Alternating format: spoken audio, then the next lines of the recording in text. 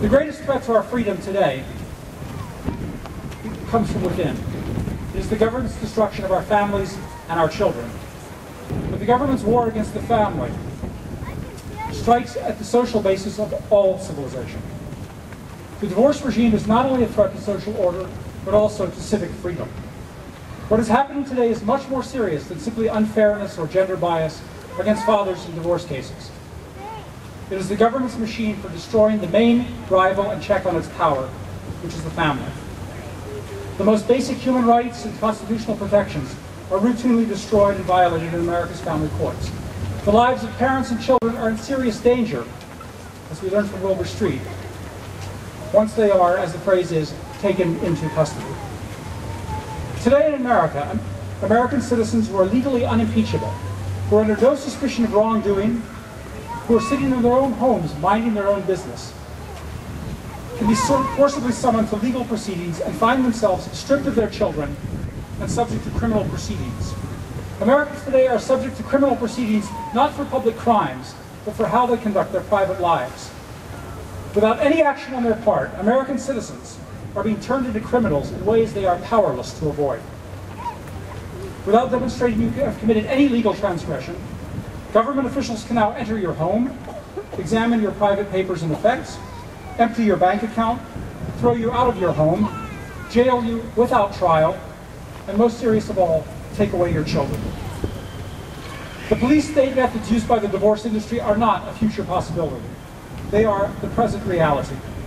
I want to give you a short list of the practices that are routine in what used to consider itself the freest society on earth. Mass incarcerations without trial or charge, forced confessions, children forcibly separated from parents who have done nothing wrong, and parents stripped of their children without explanation. Government agents entering the homes and examining the private papers of innocent parents.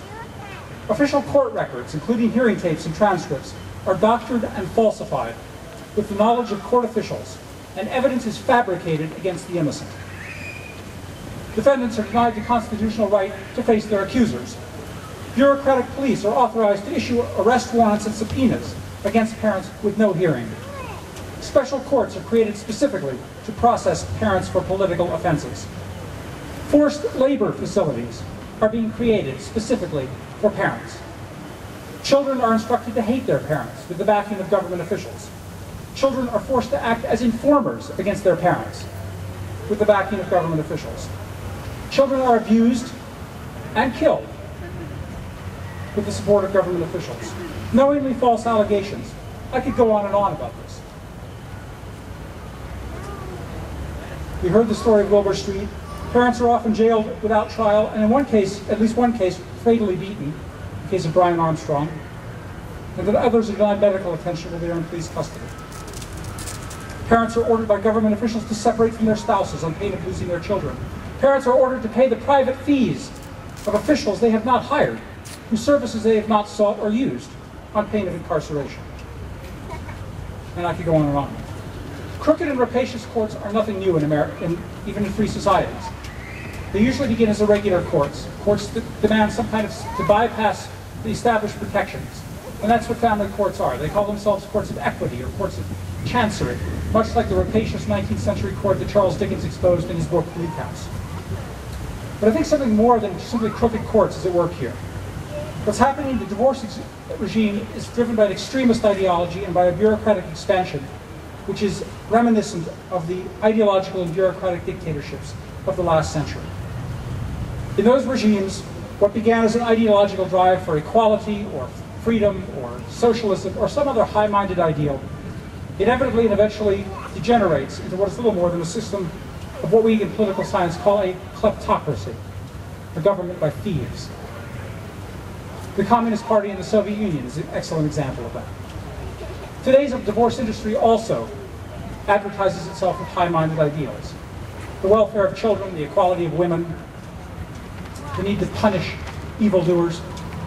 Yet likewise, it is no exaggeration to say that the family law system of this country is degenerated to the point where it is little more and nothing less than a system of organized crime. Amen.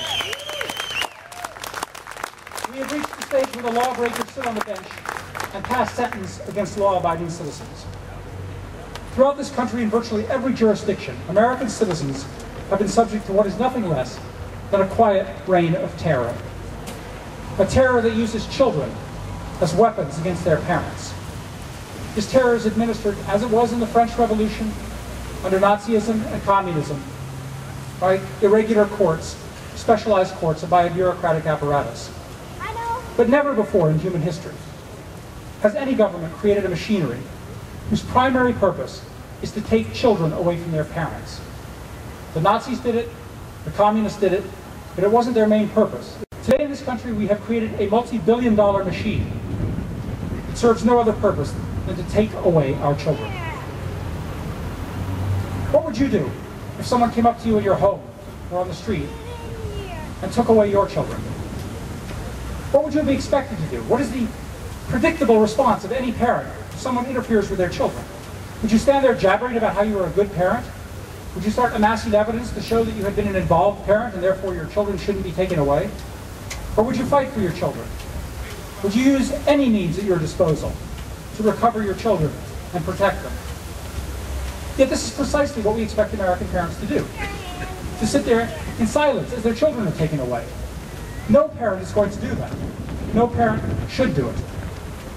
And to expect parents to sit there and acquiesce in the stealing of their children is to seriously pervert our criminal justice system and our entire government. Who is addressing this? Who is resisting this? Politicians are not doing so, obviously. They're the ones that are perpetrating it. Although I must say it's very gratifying to hear politicians here today beginning to do so. Journalists studiously avoid it. Human rights groups and civil libertarians look the other way. The few attorneys who speak out are suspended or disbarred. Even groups that claim to be pro-family organizations seem to avoid it, seem to look the other way. We are the only ones that are defending the family. And it's not because we are especially virtuous or moral, it's because they are our children. And I think there's an important principle in that we need to learn. In America today, there are two main checks on the power of the government. One is the Constitution, the other is, as G.K. Chesterton pointed out, the family. Both of them are under threat, and for the same reasons. Because they limit the power of the government, we cannot trust the government to protect them. We do not entrust the government to protect the Constitution. Citizens, by definition, must protect the Constitution, ultimately. Likewise, we cannot trust politicians and government officials to protect the family. Parents alone must protect their children. Contrary to the government propaganda, the only people who can protect and defend their children are their parents. And I therefore believe that today in America, the only people that can defend our freedom are also the parents of America. In response to a foreign threat, we send young men abroad to fight, to risk their lives, and if necessary, to die for our freedom. And when they come home, what do they find? That their children have been taken away, and they're summoned to court as if they were criminals. They're treated as if they abandoned their children because they were off on foreign soil fighting for the defense of those children and for ours. They fight and they die for our freedom, just as the men of the American Revolution and the Civil War died for our freedom. If a man hasn't discovered something he is willing to die for, said Dr. Martin Luther King, he isn't fit to live. Dr. King, of course, practiced that accident. The great Czech philosopher Jan Patočka, who died under interrogation in a communist prison, said that the life not willing to sacrifice itself to that which makes life meaningful is not a life worth living. Our forefathers made that sacrifice, and we have seen men and women in our own times making that sacrifice. Wilbur Street sacrificed his life for his children. John Murtari sits in a jail cell today and may sacrifice his. Brian Armstrong went to jail and lost his life.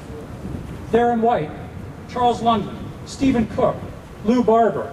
I could sit here all day and recite the names of parents and children whose lives have been sacrificed on the altar of the almighty divorce industry.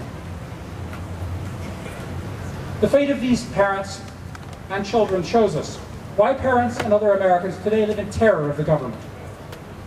Parents live in fear of officials to whom we are supposed to look for justice. Parents live in fear of judges, lawyers, police, therapists, social workers. I think the children of America will be safe when government officials live in fear of parents. Amen.